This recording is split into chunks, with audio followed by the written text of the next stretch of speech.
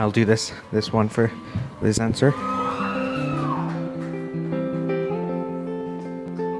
You might hate me for saying this, but he is a very silly dancer. And so if he has a lot to drink, if you put him in an environment where there's a dance-off, he will inevitably probably win. So try and, get him drunk and make him dance is what I would say. I can tell when Elena is drunk because she will probably get slightly emotional over having had too much gin or wine.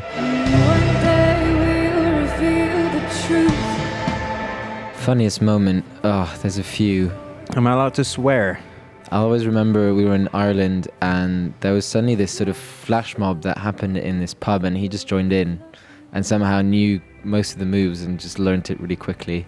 Her suitcase is always too heavy, and I feel like we somehow have to carry them all the time or put them on the bus. And I just kind of feel like if you can't carry your suitcase, maybe you should pack lighter.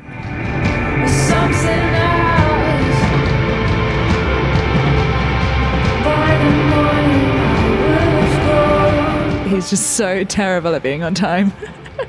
It's like everyone has to give Igor a 30-minute window. Like everyone else turns up at 7 and they're like, yeah, it's 6:30 or maybe even 6. Igor, cool. She is pretty good at Mario Kart. But I'm slightly better, so it's okay. I beat her every time. SRF Virus.